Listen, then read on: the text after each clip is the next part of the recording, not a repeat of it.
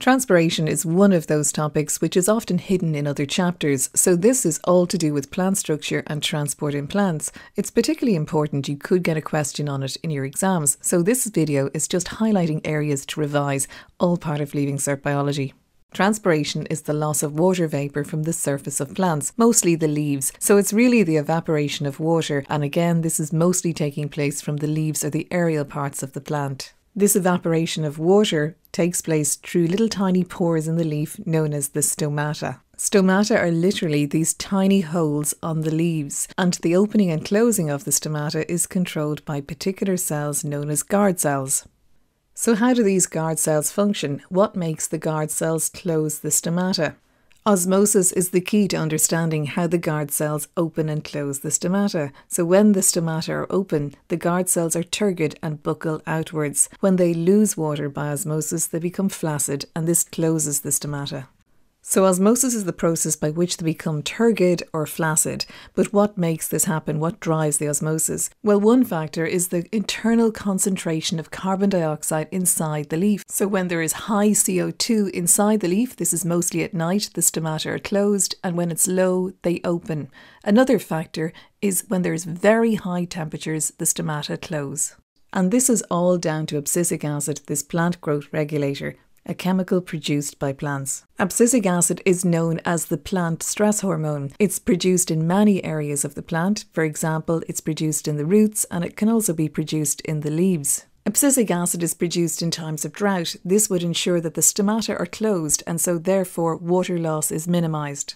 Sometimes the exam questions connected with transpiration are to do with the rate of transpiration and environmental conditions. So transpiration rate increases when there is dry or low humidity in the atmosphere. So dry weather, low humidity. When it's breezy weather, you'll get an increase in the rate of transpiration. And when it's warm and sunny, the rate of transpiration will increase. So just be mindful that you might get a graph and be able to link this information to the graph.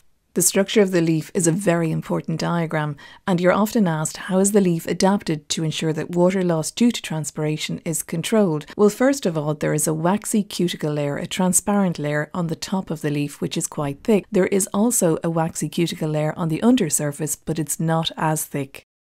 It's also important to note that most of the stomata, they're greatest in number on the undersurface of the leaf. So this is really important. There are stomata on the top of the leaf, but not as many as there is on the undersurface.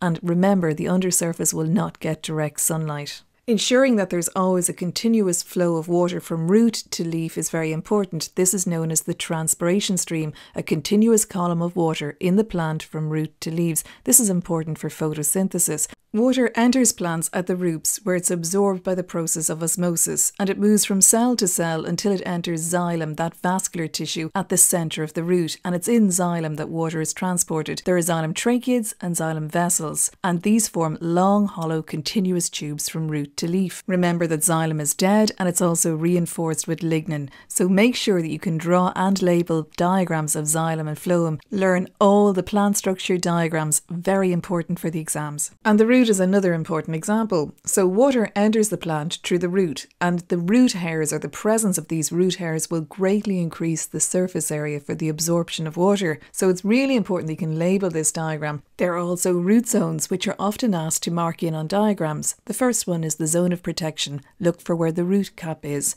Second, you have the zone of cell production. Look for where the meristem is. Then you have the zone of cell elongation, just above it, and then you have the zone of differentiation. Look for the root hairs. Everything we've discussed so far is all part of the broader topic of water transport in plants, and this is really important to be able to discuss. First of all, you must state that Dixon and Joly, two scientists from Trinity College in Dublin, put forward the Cohesion-Tension model. This is a very important model. It explains how water is transported upwards in a plant against the force of gravity. But before you discuss that in an answer, you must give an account of root pressure. Just state what it is, and then go on to the Cohesion-Tension model and use the letters TACT to help you structure your answer. You must mention transpiration, adhesion, cohesion and tension. But before you start mentioning those, always have an account of root pressure. This is a very important topic, so I would spend time revising this, particularly for your exams. So what are the exam questions like? What could I be asked? That's a good question to consider when you're getting ready to revise. Well, make sure at minimum you know the adaptations of the leaf, a good diagram of the leaf, stomatal opening and closing, water transport, particularly vascular tissues. Make sure you know about the root and how to draw it and label it, and the root zones and the cohesion-tension model. So the best of luck with all of that revision. All you can do is begin. Use the videos, use your textbook, use your notes, do past papers. Good luck.